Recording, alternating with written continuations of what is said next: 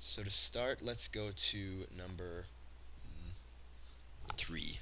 Okay, so this is kind of a throwback to some kind of old stuff. We've done this before, and it's really just a little bit of a reminder that there's these special formulas for summation notations of specific kinds of things. So this is the sum from I equals 1 to n. Oh no, not to n, to 20 of I to the third. Okay, so how do we solve this? Well, if you look on the first page of this section, there's a special formula.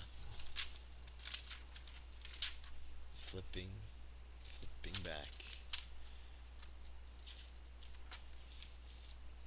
Oh boy, almost there. Okay. So the formula for this sum, you'll see it there, from I equals 1 to n, and in our case n is 20, it's just n squared, so that's 20 squared times 20 plus 1 squared over 4.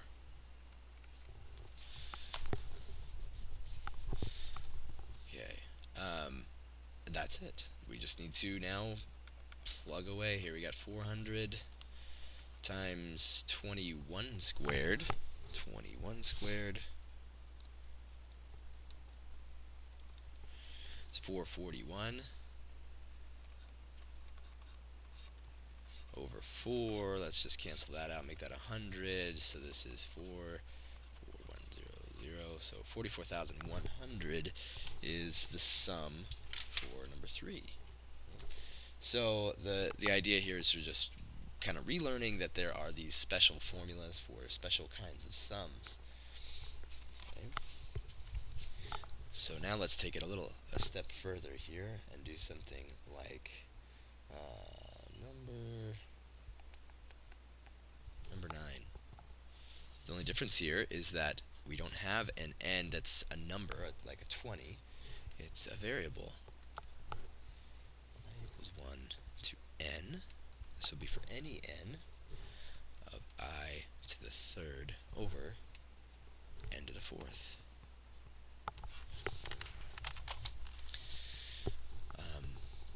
And you can imagine, given the last video, that we're going to need to know these things because we're going to find lots of sums of stuff. So the formula from back in this example is just n squared times n plus 1 squared, the quantity squared, over 4. So the thing is, we don't have a specific n value. We have just n, just in general. Whatever n is, that's what we're going to put in here. If this were 40, we would have done 40. And so that's what we're going to do. We're going to leave n as a variable, kind of create another formula, a formula for the sum using the special formulas. Okay, so one thing that we should recognize is that this is a constant. So each of these terms that we're adding up is going to have this constant n to the fourth divided into it. Or it's going to have 1 over n to the fourth multiplied by it. So we could factor out that 1 over n to the fourth out of that entire sum, and that leaves this times the sum of all that. So this sum, we're going to wind up with a function where you can plug in n and find the sum. So 1 over n to the fourth times, well, this has a special sum, or a special formula. It's just n squared times n plus 1, quantity squared, over 4. S sub n is equal to, we can just multiply all this together. So this is going to be n squared times n squared plus 2n plus 1 over 4n to the fourth. S sub n is equal to n to the fourth plus 2n to the third plus n squared over 4n to the fourth. There it is. Voila. It's really useful to multiply things out have them in this form where it looks like a polynomial over polynomial, especially when we let n go to infinity. Let's do number 18. Let's start with black. Okay, so I'll try to do the best job I can here. Is a function f of x is equal to 2 minus x squared, and it's this parabola that opens down, and we're going to go between the values of negative 1 and 1 and split it into 4. Okay, so what we really want is this area between these two guys right in there, but just to ease into it, baby steps, we're going to split it into, split it in half, then we'll split that in half, so we have 4 rectangles. So here's one, and here's one, there's one, right? Just makes it so easy to use the right side of the rectangle. Makes the formula work out really nicely and everything, so we're going to use the right side. We could easily use the left side of the rectangle, left, to come up to the function, but anyway, I don't know why I went off on that. So, we're just going to find the area of all these rectangles and add it together. So how wide is each of these rectangles? Well, we'll use the formula b minus a, so 1 minus negative 1 over n. N is the number of rectangles. There's 4 rectangles, so each rectangle is 1/2 in width. Okay, that'd be the width. And so we have the width of this rectangle, 1/2, times how tall is this rectangle? Well, it's just as tall as the function is, and this is negative 1/2.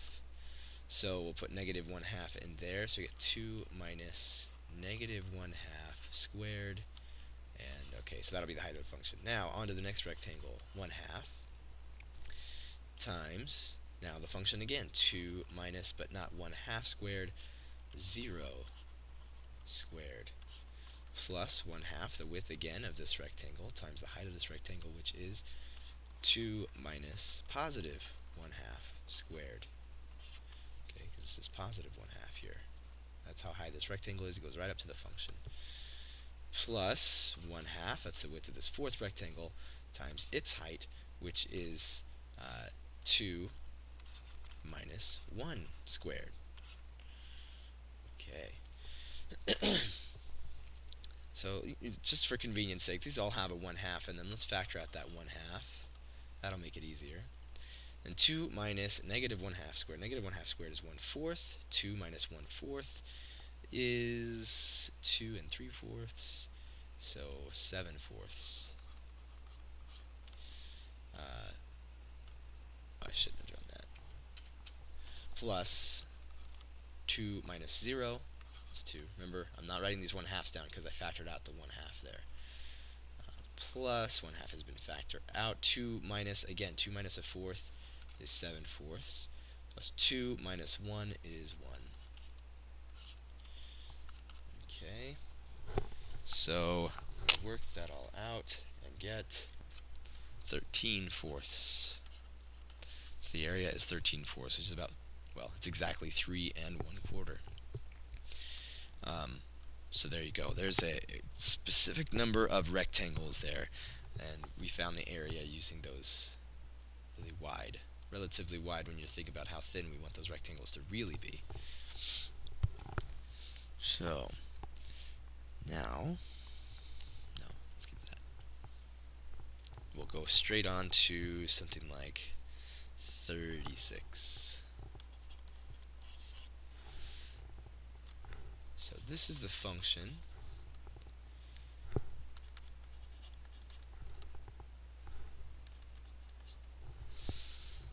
Okay.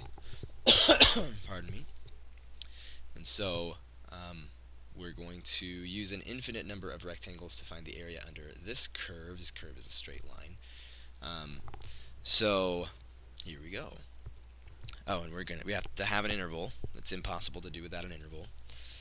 So an interval from 2 to 5. Okay. So there's this line, and we want to find the area under this line between 2 and 5.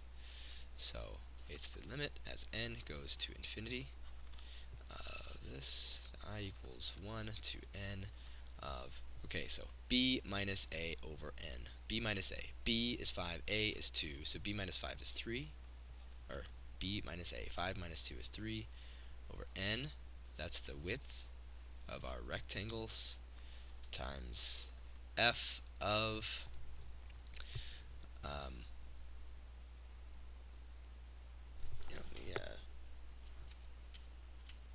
going to write this little formula over here. The limit as n goes to infinity of this I equals 1 to n of b minus a over n times the function of, or the value of the function at a plus b minus a over n times I.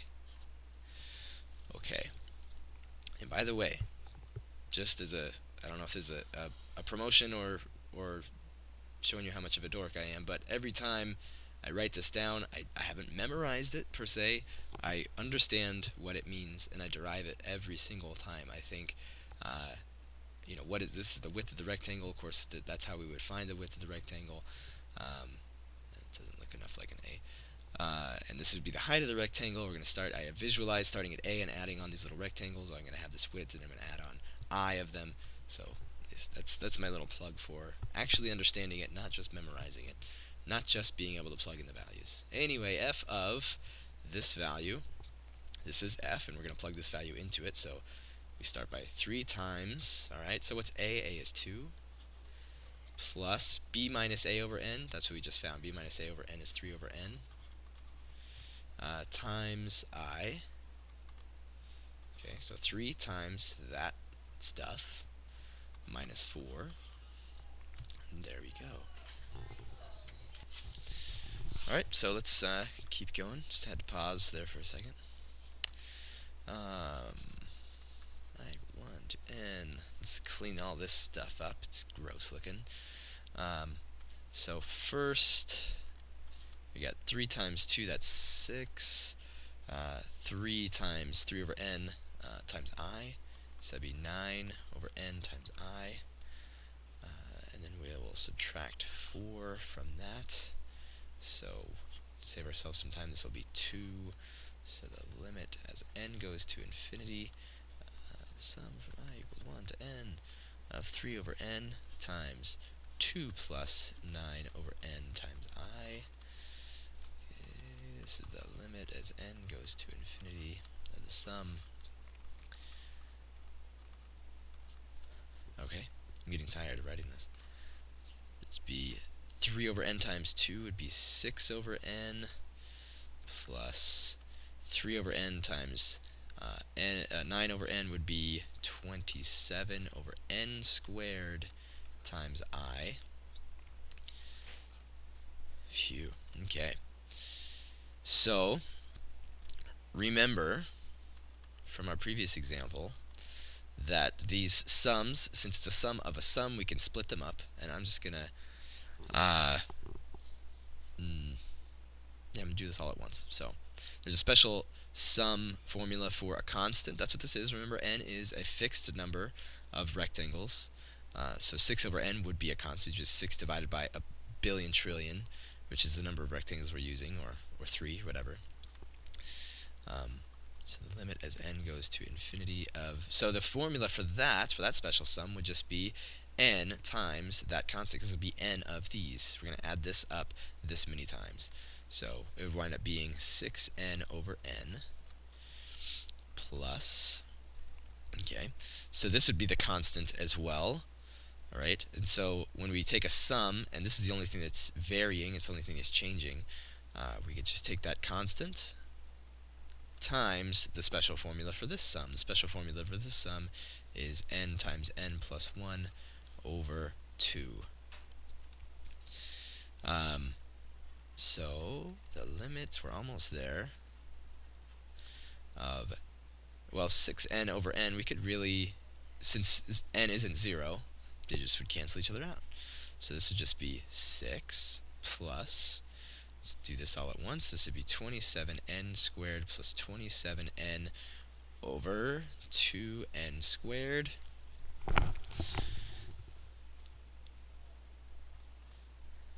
And Now we're letting n go to infinity. Nothing happens to this when n goes to infinity, so it's just 6 plus.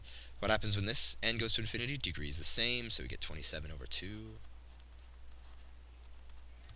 Okay, so this is 12 over 2, so that's 39 over 2. 39 over 2. I'm going to go ahead and just make sure I've not led you astray, and I haven't. We win. Okay, so yeah. Alright, so let's just go back to that original example. We'll actually use the limit process to find the exact area of this thing. So we're going to divide it not into 4 or 8 or 16, but an infinite number of rectangles. So thin are these rectangles, you couldn't even imagine. Thinner than an atom, thinner than a wavelength of light, so you couldn't even see their width. So anyway, remember that what we're going to use, we'll say the limit as n goes to infinity. What does that mean? N is the number of rectangles, and we're going to let the number of rectangles be infinite, okay, or go to infinity. Okay, I is a particular rectangle, like this would be the ith rectangle. We're going to start at the first rectangle and go to the nth rectangle and let n be going on to infinity. And the width of each rectangle, since this is this will be a and this will be b, right? We'll take b minus a, that'll be the distance between the two. We'll divide it by the number of rectangles, that'll give us the width of the rectangle. So this is the first part of an area of a rectangle. The width times the height. The height is just going to be the height of the function, and the height of the function changes, so we need to kind of put some variability in here. So the way we decided to do that was to start at a, and we'll add on the widths, or as many widths as we need for whatever rectangle we're on. Right? We'd add on I rectangle widths to get to this point. Okay. So this is a rectangle width, and that's n there, and we're going to add I of them. Right? So we'll multiply this by I, and that'll take us out to the ith value of x that we're going to use. So we're going to do that for this function. So the limit as n goes to infinity from I equals 1 to n of, okay, so we're going to start plugging stuff into this now. B is 1, so 1 minus a is 0. 1 minus 0 is 1. 1 over n times the function at this value, and we're going to plug in all the values that we have. We have a, we have b, we have a again. We just don't have n, and we don't have I, so those are going to stay kind of variable in a manner of speaking. So times the function with this plugged into it. So a is 1. No, a is 0, excuse me. A is 0, so that we don't even have to worry about that. So it's just b minus a over n. We just found that was 1 over n. Okay, that's going to get, excuse me, not quite yet. 1 over n times I. Okay, so that's this whole thing. And that is what goes in for x into the function, and the function squares something and adds 1. Okay, so there we go. That's our function at this value with everything plugged into it. So the limit as n approaches infinity of the sum I equals 1 to n of, let's start simplifying this a little bit. So we'll multiply this by itself, we'll square it, times 1 over n squared times I squared plus 1. Let's multiply all this together. So we'll just go like this. So the limit as n goes to infinity of the sum. This is a pain to write a bunch of times. So we're going to distribute this 1 over n. We'll get 1 over n to the third. That's silly. Let's get rid of that. So 1 over n to the third times I squared plus 1 over n.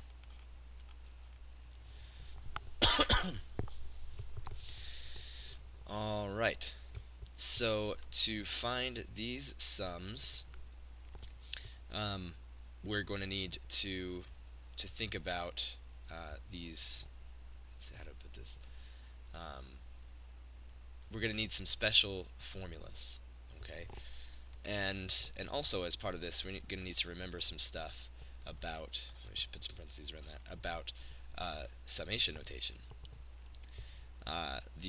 The sum of a sum, right? If we're trying to take this sum and there's a sum in it, we can break them apart. So this becomes the limit as n approaches infinity of this sum plus the sum of this stuff. Okay, so I equals 1 to n of 1 over n to the third times I squared plus the sum from I equals 1 to n times of 1 over n. Okay, so to figure these out, let's work on understanding them. Just a reminder of understanding them. It's not anything new. And then use these special formulas. Okay, so to remind you of what this summation notation means, we're going to take the first term, which means we're gonna plug in 1 for I, so 1's going to go in for I, and we're going to take that value, and then we're going to go to 2. We're going to put 2 in for I, and then we're going to find that value, and so on and so on and so on. The thing is, the I is the only thing that changes. If you remember, n is the number of rectangles. So once we've set our minds on the number of rectangles, n is a constant. So this is a constant. Alright, so there's this rule that says if you've got a constant times the thing that actually changes in the sum, you can rewrite it like this. The limit as n goes to infinity of, now this is a constant, so this constant is going to be in every term of this sum, and so it can be factored out of all of those terms. This is getting small, sorry. Okay, so the only thing that actually changes is this part, the I squared, and then every term of that would be multiplied by this, so hopefully that makes sense to you. Okay, now there's only a constant in here, so what do we make of that? That's kind of a weird thing. So if you look in your book, in our book, it's page 820. That first rule is for a constant. The sum of just a constant is just going to be, it's going to be that constant over and over and over and over and over and over and over. It's going to be that n times. So that's going to be n of these. So n times 1 over n. Okay, that's what this comes out to be. That's the actual formula for that sum. If you'll forgive me for just scrolling down and continuing our work down here. So we continue on to the limit as n goes to infinity of 1 over n to the third times this sum. Well, there's a special formula for this sum. The sum for the first n squares is n times n plus 1 times 2n plus 1 over 6 plus n over n, so that's just 1. n over n would just be 1, as long as n isn't 0, which it's not. It's infinity, or it will be. So then let's multiply this out, because we want to talk about what happens as n goes to infinity, and for us that's kind of a function of what is the degree of this versus the degree of the denominator. Okay, so we're gonna multiply that out, and we have the limit as n goes to infinity of 1 over, well, let's we know we're gonna multiply these together, so we know the denominator is just gonna be 6n cubed. Okay, so up here let's just say, yeah, this is going to be n squared plus n when we distribute that n, so we know that. Okay, so we're going to multiply these two things together. 2n times n squared is 2n to the third. That's the n to the third term, so let's get the n squared terms. There's a 2n squared and a 1n squared, that's 3n squared. Okay, and we'll get the n terms, that'll just be 1n plus n, and that'll be it. That's everything that we have, plus 1. And we want the limit of this whole thing as n goes to infinity. So now we're just like almost there.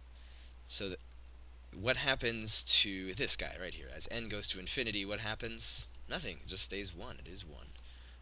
So now we're going to add 1 on here. What happens to this thing as we go to infinity, as n goes to infinity? Well, remember the degree of the numerator is the same as the degree of the denominator here, so it's just going to be the ratio of the two leading coefficients. That'd be 2 over 6, or 1/3. So 1 plus 1/3, that would be 4/3. Okay, so let's remember that 4/3. That's 1.3 repeating. Let's go up to our approximations with 2 and 4 rectangles. That was in the last video. With 2 rectangles, we found it was about 1.625. With 4 rectangles, 1.469. And if we keep doing that and let n go to infinity, the number of rectangles go to infinity, we wind up with 1.3 repeating. Okay, so that's a pretty cool deal. Pretty amazing that we can find the area under the curve just using this idea. The idea of splitting it into a bunch of rectangles and then letting the number of rectangles go to infinity. Okay.